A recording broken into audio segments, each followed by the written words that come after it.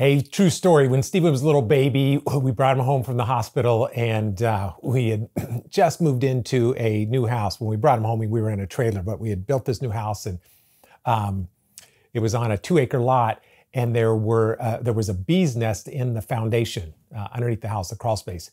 And so coming out of like the ventilation, these hornets or bees were coming out. And he's a little baby, and Sandy's freaking out, and so I do what all great husbands do. They take charge and take over. And I grabbed a vacuum cleaner and I started sucking up these bees, thinking that was going to do it.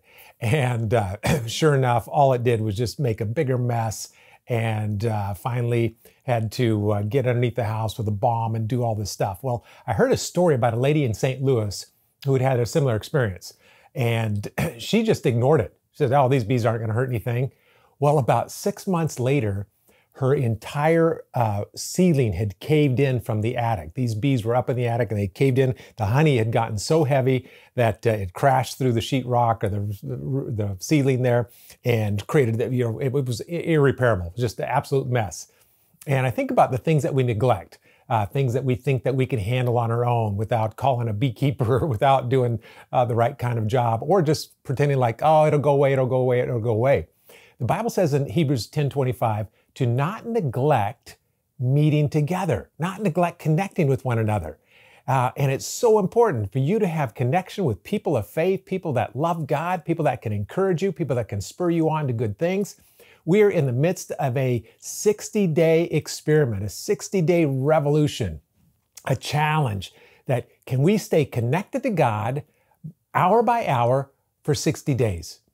And can we stay connected to the people of God for 60 days? We've enlisted running partners, people that are going to walk with us. And if you have not taken that challenge, man, read the Bible again, Hebrews 10:25, do not neglect meeting together. Now we can ignore it, we can pretend, we can act like I don't need it, I can do it myself, it's not that big of a deal, but eventually your house is going to cave in. Your roof's going to cave in on you. You can tell me, no, it won't. I promise you, I promise you. Life happens when we're making other plans.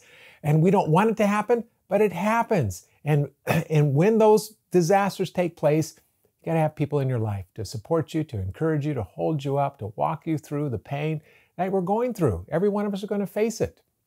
And the difference is, are we going to have Christ in our life? We're going to know who to call on. We're going to have people in our life that we need. Do not neglect meeting together.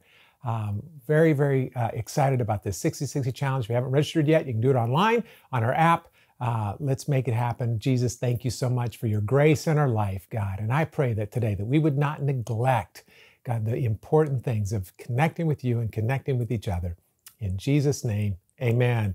Sure love you guys. Thanks for being in my life. We'll see you tomorrow.